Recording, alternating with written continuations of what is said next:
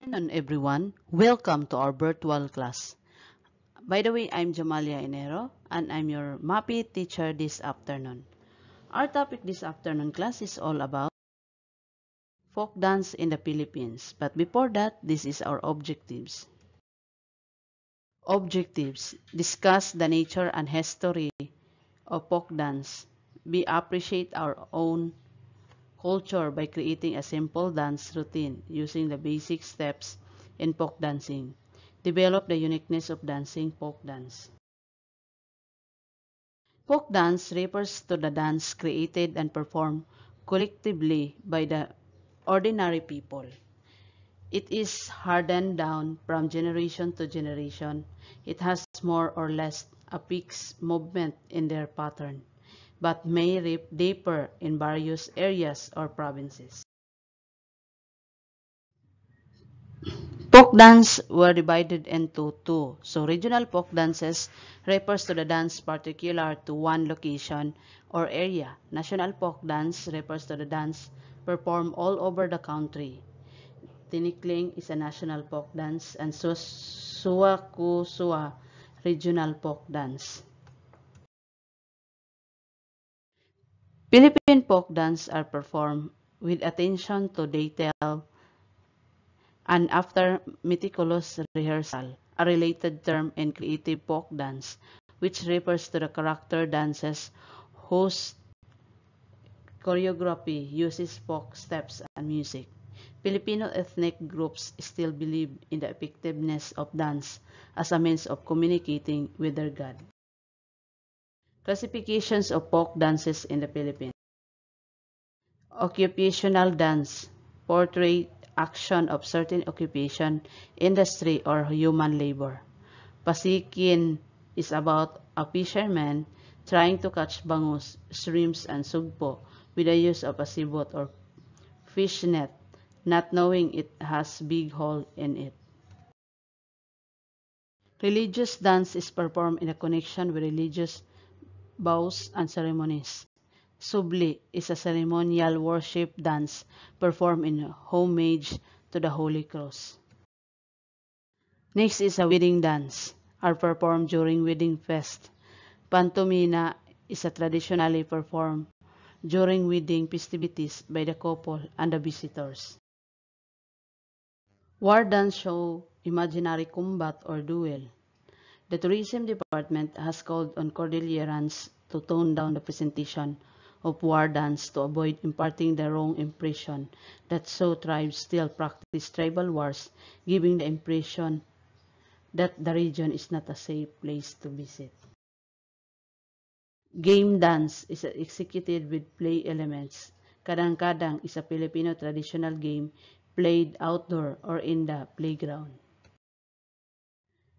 Comic dance show funny movement or entertainment. Kinoton is a comic dance. From Ilocos Sur, it depicts the movement of a person better by the ants. Fundamental positions of feet and arms in folk dancing. First position, heels together, toes apart with an angle of 45 degrees. Second position, with a leg on each side or 1 foot distance. Third position, heel of 1 foot close to the instep of the other foot. Fourth position, 1 foot in front of the other, about a step distance. Fifth position, heel of front foot close to the big toe of the back foot. Fundamental position of the arms. Encircle both arms in front of chest with the fingertips about an inch apart. Second position, both arms raised sideward with a graceful curve. Third position, one arm raised sideward and the other arm overhead. Fourth position, one arm in a half circle in front, other arm raised overhead. Fifth position, both arms raised overhead. Basic steps in folk dancing. Dance step, counting dance pattern. Number 1, touch step. Counting 1 and 2, point your right foot forward, count 1, and close right foot to your left foot, count 2. Close step 1 and 2, step right foot forward, count 1, close left foot beside the right foot, count 2. Hop step 1 and 2, step right foot forward, count 1, hop right foot, count 2.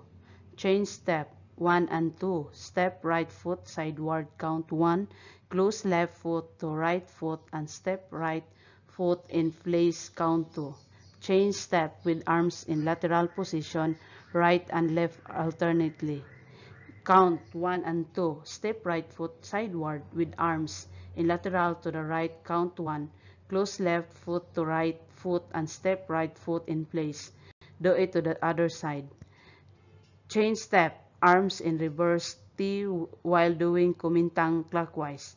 Counting 1 and 2. Step right foot sideward with arms in reverse T and do kumintang. Count 1. Close left foot to right foot and step right foot in place. Kuradang 1 and 2, 3 and 1 and 2 and 3. Step right foot sideward and close left foot, count 1.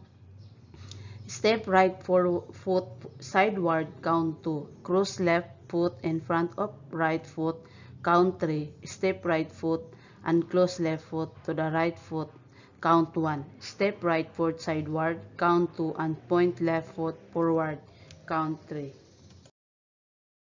Any clarification, suggestions about our topic this afternoon? So if none, thank you so much for listening. And don't forget to subscribe our YouTube channel at www.gaitf.com, and don't forget to open your LCMS.